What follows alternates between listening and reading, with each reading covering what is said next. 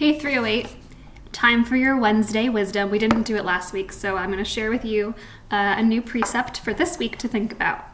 It comes to us from Samuel Johnson. He was alive in like the 1700s, long time ago. He was English. He wrote one of the first dictionaries ever, so he's a really interesting guy, and this is a very appropriate quote from him.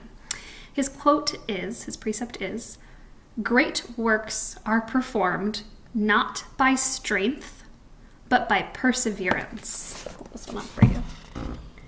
There you go. Great works are performed not by strength, but by perseverance. So you guys know what perseverance is, right? Sticking with it.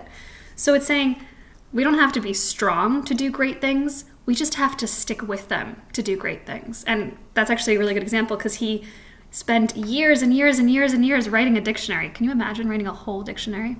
And he did it not because he was strong, but because he just stuck with it. And it's one of the best, most important contributions to our language as anyone who's ever done.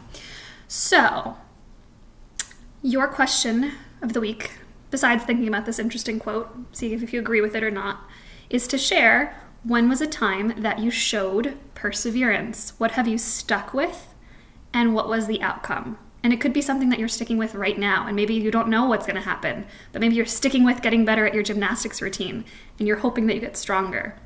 So you can share with us something that you are persevering, showing perseverance with. I can't wait to find out what those are. Share in the comments. See you later.